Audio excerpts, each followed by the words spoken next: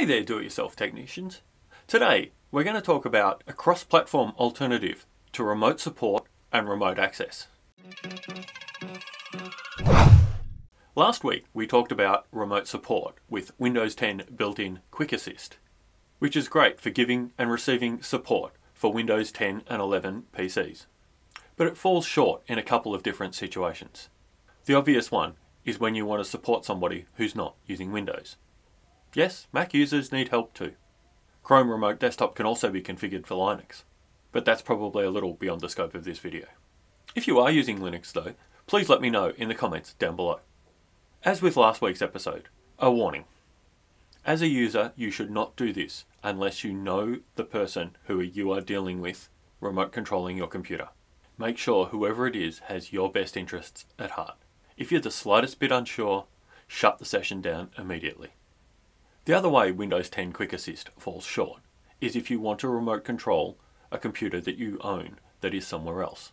For me, that might mean remoting into my video edit machine while I'm at work for something, or remoting into the PC connected to the TV, either from my office, or if I'm sitting on the couch right in front of it and I can't find the keyboard and mouse or the batteries have gone flat. Enter Chrome Remote Desktop. To access it, you've probably got pretty much everything you need. Google Chrome. To get started, just go to remotedesktop.google.com. Depending on whether you're logged in to Google Chrome or not, you might get one of two different versions of this page. Folks that are not logged in tend to get this page, giving a little bit more of a description on how the system works. If you're logged in, you tend to get this page with the two main options you want over on the left-hand side. Whichever way you see it, you've got remote support and remote access. It's also worth noting that whichever way you use it, you will need a Google account. If you want to see our episode on Google account, there's a really old one up here. I think it was one of the first 5 episodes I did. To share your screen and get support, you need to download the Chrome Remote Desktop extension, which is fairly simple and painless, but required to give Chrome access to the whole desktop. Just follow the steps one by one and the software will get installed. These steps are done on a Mac, but on Windows it's basically exactly the same.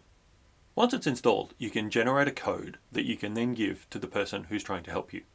They enter the code and they'll see this screen while waiting for you to confirm that you want them to have access.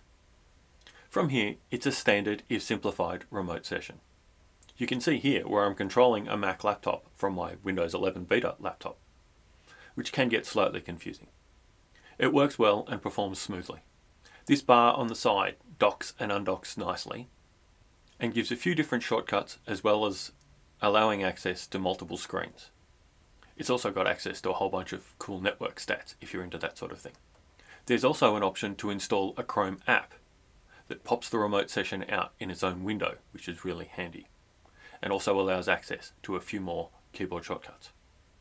The second use case focuses on remote controlling computers that you own, also known as unattended access, because it means once you've gone through the setup process, you can access that machine anytime it's powered on and connected to the internet.